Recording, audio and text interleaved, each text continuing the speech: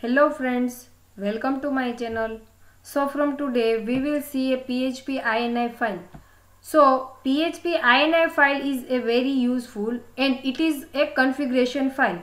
Here it is used to customize a behavior of PHP at a runtime. Here PHP Ini file write this following configuration. So first configuration is upload directory, second is register global variable, display error, log errors, maximum uploading size setting, maximum time to execution a script. That all configuration is written in PHP Ini file. Here when PHP server start up, it look for a PHP Ini file to load a various value for a setting. Here if you made a changes in PHP Ini file, then you need to restart your server for a check the changes that is affected or not. If you want to do some customization, then you can also create your own PHP Ini file. So here which setting are more important in PHP Ini file that we will listed. First is memory limit.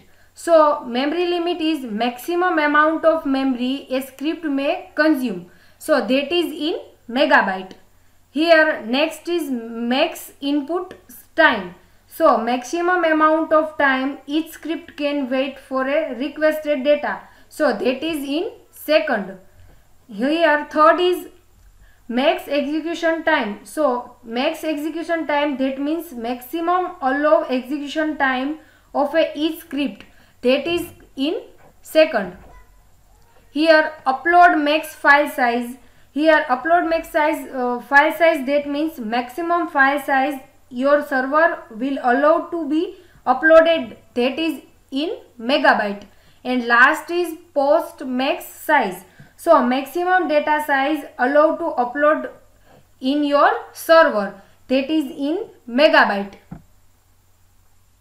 So I hope you have understand PHP Ini file. So PHP Ini file is something configuration file. It is store a all configuration and you can also edit it as per your needed. So thank you everyone. I hope you have understand PHP Ini file. Thank you.